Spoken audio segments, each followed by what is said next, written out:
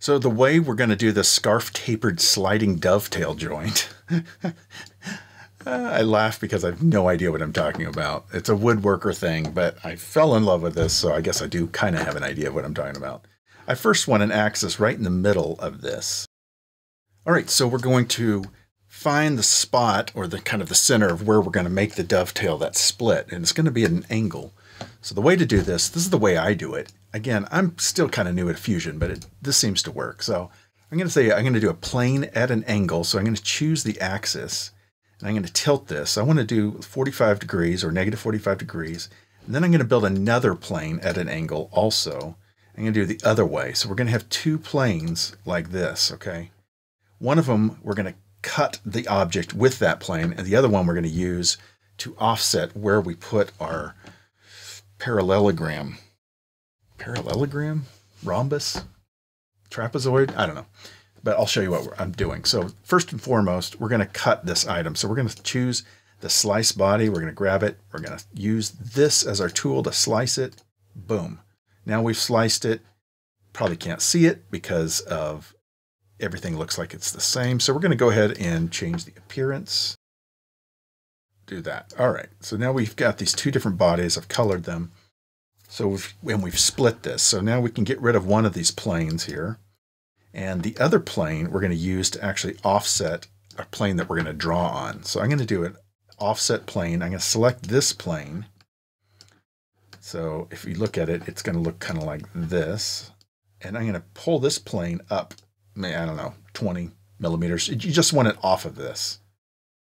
And then we're going to go ahead and select OK. So we have these two planes like that. Then I can turn off the other plane. So now I just have this offset plane. And this is the one we're going to work on. I can also turn off that axis and that point. This is the one we're going to work on. So I'm going to develop a sketch on this plane. So now we are perpendicular to this plane looking down at the object at an angle. So to do this, we're going to create our little trapezoidal thingy. And I'm just going to kind of noodle this out. You can get really exact about it, but I'm not going to worry about that right now.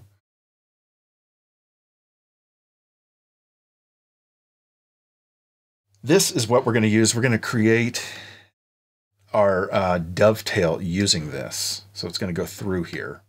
All right, so we're going to bring this through. So we're going to extrude it going this way. It's going to be a new body. It's going to be from, instead of from the profile plane, we're going to say from the object, and we're going to select this object and this object. It's going to go all the way through, and it's going to go a distance to object of this and this. We're going to say OK, and now we've got this trapezoidal feature there. But before we finalize that, start merging it, we're going to edit it, and we're going to say we want a tapered angle here. And so I'm going to say 1. Let's see if we can do 2. Yep, I think we can. All right. So now as it goes through, it gets wider as it goes. I'm going to turn off this body here, this one. We're going to merge these two. So we're just going to create this, create that. We're going to merge it. We don't need to keep the tool, and I'll show you why. So now we're going to grab this. We're going to subtract this from this. We're going to hit keep tools. Otherwise, that red piece is going to go away, or the yellow piece. I'm going to hit OK. And now there's our two objects. You'll notice at the top, if we look at the top, this dovetail is a little bit smaller in width than the bottom of it, which is great. So it's a tapered dovetail, and that's going to make things a lot easier.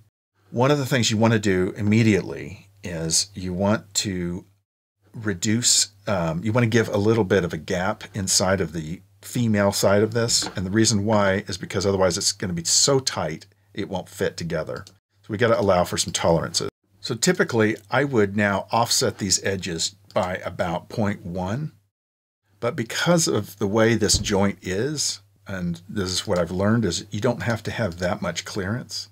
So we're going to just offset it by negative 0.04. So just a tiny bit we're going to offset it by. And you can see that now when we show both of these, that there's a tiny offset between these two joints. Okay, now we got to we're going to round off these edges just a little bit because it'll slide together a lot better. And the rule of thumb here is that you want to use the fillet tool, and any internal edges, we're going to give a 0.2 millimeter fillet. So I'm going to grab those two edges and we'll do a 0.2. And then any of the outside ones, we're going to give it a 0.3 millimeter fillet. So I've got 0.3, like that. And then we just need to do it for the other one as well. So we're going to do that on the male end.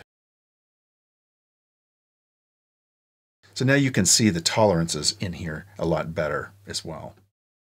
So now let's print this out and let's see what happens when we print this out and see how good it fits together. Okay, let's see how this came out. Right off the bat, you can tell that there's a taper in here. See how this end is a lot wider than down here? And you can see that there as well. So this is the moment of truth. We're going to make sure it works.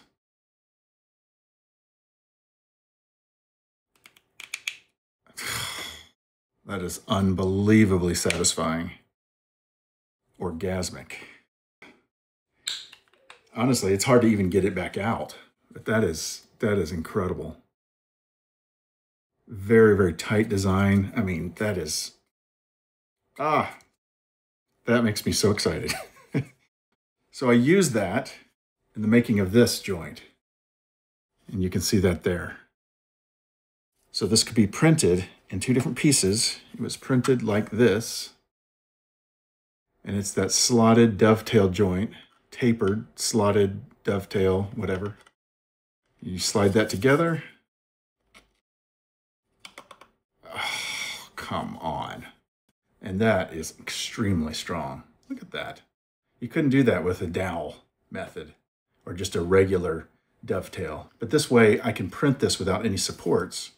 Because these are at an angle, I don't need any supports, right?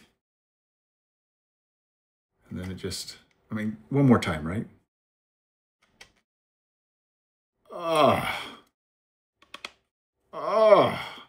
Beautiful. So tight, so perfect.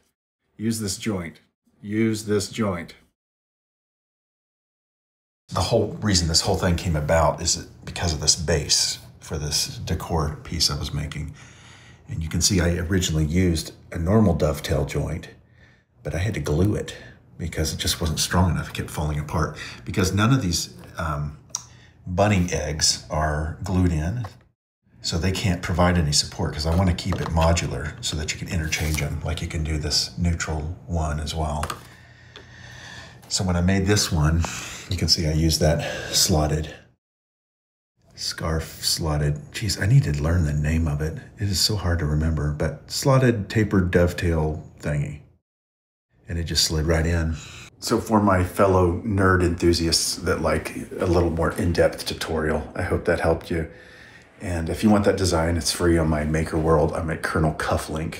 If you haven't subscribed, please subscribe to the channel. I'll see you next time. Peace.